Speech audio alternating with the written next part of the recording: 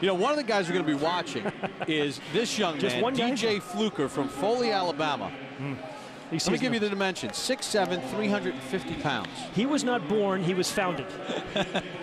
This is a big, big man. He's 350 now. He says by the time he goes to Alabama next year, he wants to be 370.